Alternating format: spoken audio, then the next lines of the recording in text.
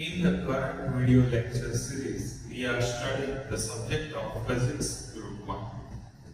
Till now, we have learned what is the basics of stress and strain, stress-strain curve, and few concepts of elasticity with basic definitions of ductility, elasticity, and plasticity. Also, we have discussed about the brittleness and factor of safety and working stress. Now, in this video, we will learn how to derive the equation of a time period of a torsional pendulum and work done in stretching of wire.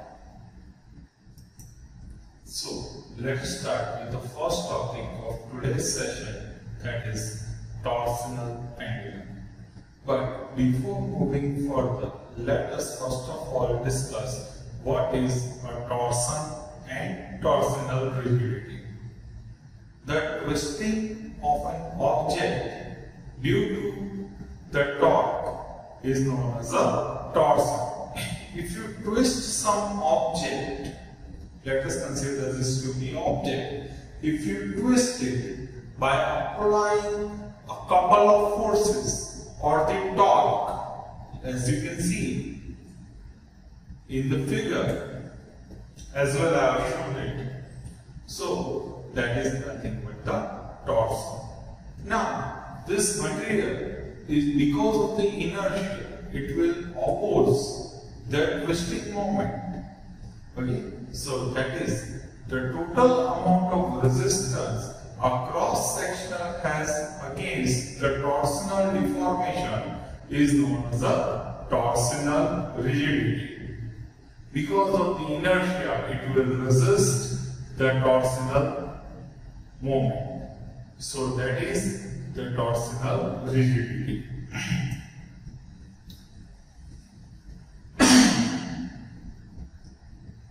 So let us discuss about the torsional pendulum first. A heavy disc suspended from one end of a fine wire whose upper end is fixed is known as a torsional pendulum.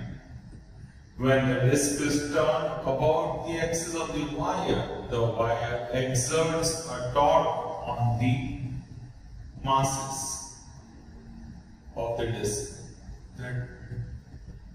tending to rotate it back to its original position.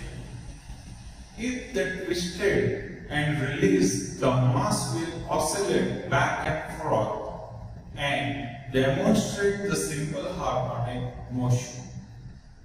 This is the angular version of the bouncing masses hanging from the spring. If theta be the twisting angle, then the restoring couple setup is given as c theta. For a small change of the twist, the magnitude of the couple is directly proportional to the angle of the twist. Here you can see in the figure I have shown, if the twist is given, okay, you can see the animation. It is a GIF, and you can see the animation. The twisting couple is set, and the disc is right now oscillating.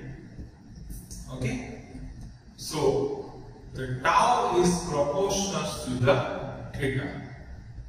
Okay, now tau is equals to minus c theta because negative sign indicates the restoring forces. Okay, and over here C is nothing but the torsional rigidity.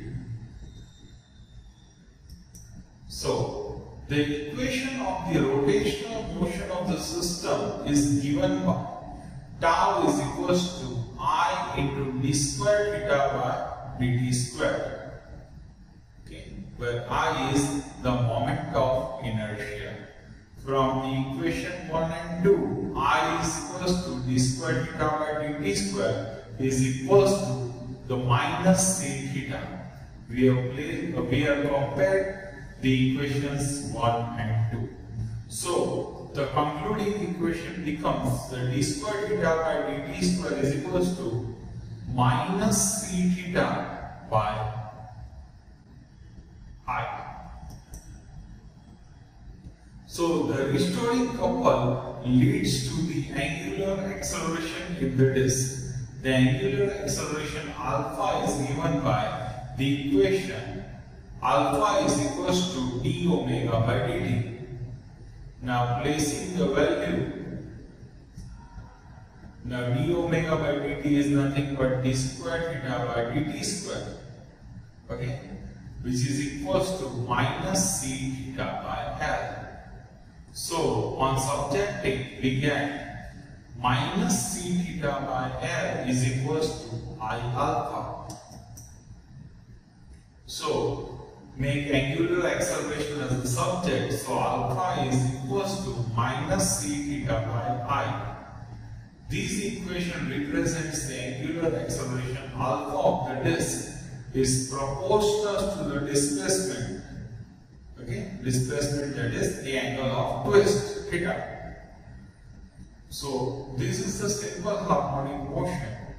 So for that we have the equation alpha is equals to minus omega square theta. So we have minus c theta I is equals to minus omega square theta. You can see over here I am marking it. Okay, so by the marking you can see this equation. Now on subtracting the value of the omega, so we get the omega square is equals to c upon I. So we get omega is equals to under root c upon I. First we have got omega square, and thereafter taking square root on both sides we get omega is equals to under root c by I. This is nothing but the time period of the above simple harmonic motion can be determined by t is equals to 2 pi upon omega. So by subtracting t is equals to 2 pi into under root I by c, placing the value of omega in this equation. So the above equation gives the time period of the torsional pendulum. Now, moving further. Now next topic is work done in stretching a wire.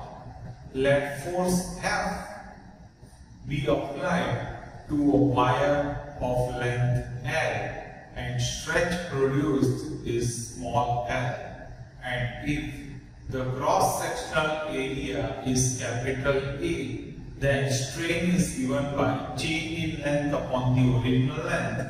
So strain is equals to small l upon capital L, and stress is given as force upon area. So we know that the Young's modulus can be given by longitudinal stress upon longitudinal strain, F into L upon small l by A. So now the work done in stretching the wire by amount dl is given by dw is equals to F into dl. So the total work can be derived by integrating over the entire length. So total work W is equals to integration dW. So now integrating dW for the entire length from 0 to L, we get integration 0 to L and subjecting the value of dW as F dl. Now placing the value of F is equals to YAL upon capital L. So we get the equation integration 0 to L YAL dl upon capital L. So on integrating we get the equation of total work as YAL square upon 2L. Now we know that the value of force is given by YAL by capital L. So we get the equation of total work done is W is equals to FL by 2. So in the next video we will learn to calculate the twisting couple on the cylinder or the wire shaft for both solid and hollow condition.